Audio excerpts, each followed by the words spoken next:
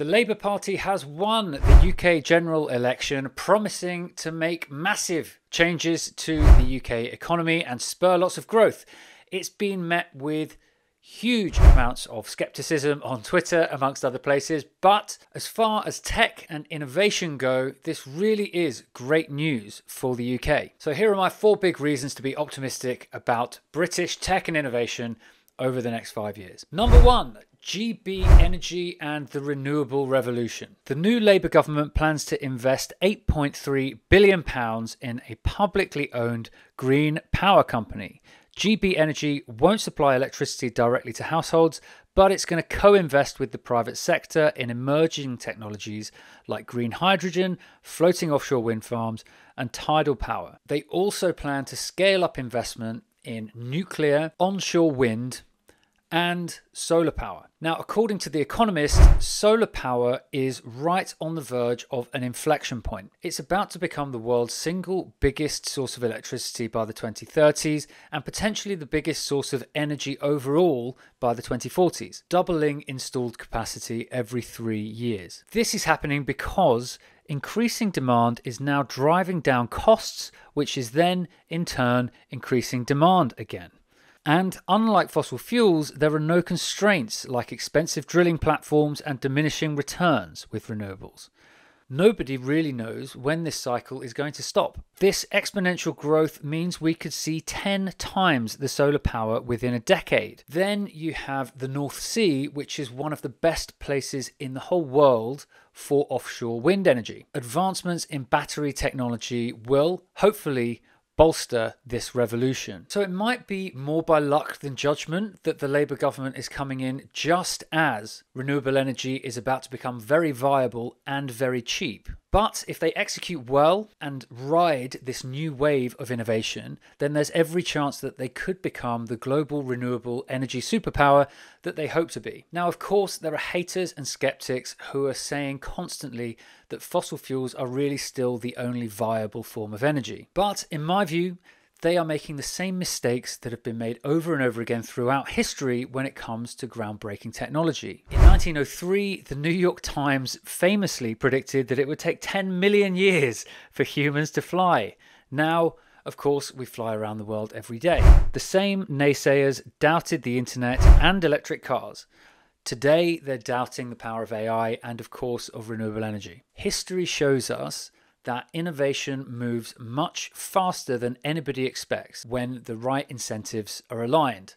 That point is now. Reason 2, reforming planning and defeating NIMBYism. Labour have already rolled out a whole host of planning reforms, and it could be a real game changer for them. The current Tory government's resistance to essential developments like data centres, mostly due to concerns from their safe seat constituencies, has really been holding Britain back. The refusal of the Ivor data centre project for spoiling views over a motorway is a real and frankly insane example of this. As I say, Labour has already started removing barriers to development within just a week of taking power, including revoking the ban on onshore wind development. This will pave the way for more data centers, more infrastructure projects, and really support the tech industry by providing the necessary digital backbone for growth and innovation. More data center means better data processing and a stronger tech ecosystem. Reason 3 is science and R&D. Labour's appointment of Sir Patrick Vallance to a cabinet position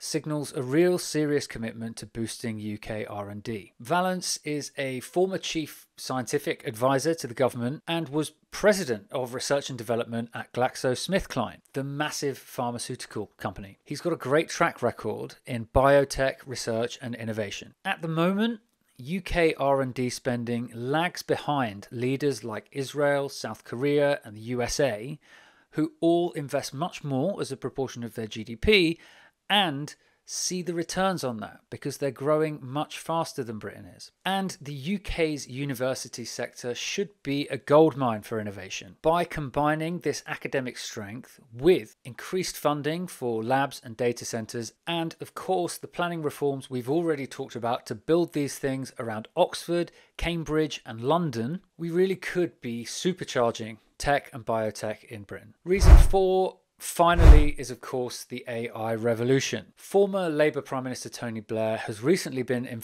reinforcing the fact that embracing new AI development is critical for Britain's future. At the moment, Britain ranks third globally for AI, behind just the USA and China. So it's a real opportunity and a vital area for growth. AI can revolutionise sectors from healthcare to education, and AI-driven healthcare can shift the focus to prevention, cutting costs and improving outcomes. For instance, AI applications can reduce long-term sickness and disability benefits, enhancing productivity. In education, AI can provide personalised learning, helping teachers and students achieve more with less effort. The potential savings from AI adoption run into the tens of billions, which could provide a massive boost to the UK economy. Labour's focus on AI shouldn't just be about technology, it should be about transforming the entire economy with these productivity gains that the tech can bring. By harnessing the power of AI, Labour can address Britain's famous productivity challenges and really start to push the needle on growth. Now, of course, there's a lot to do.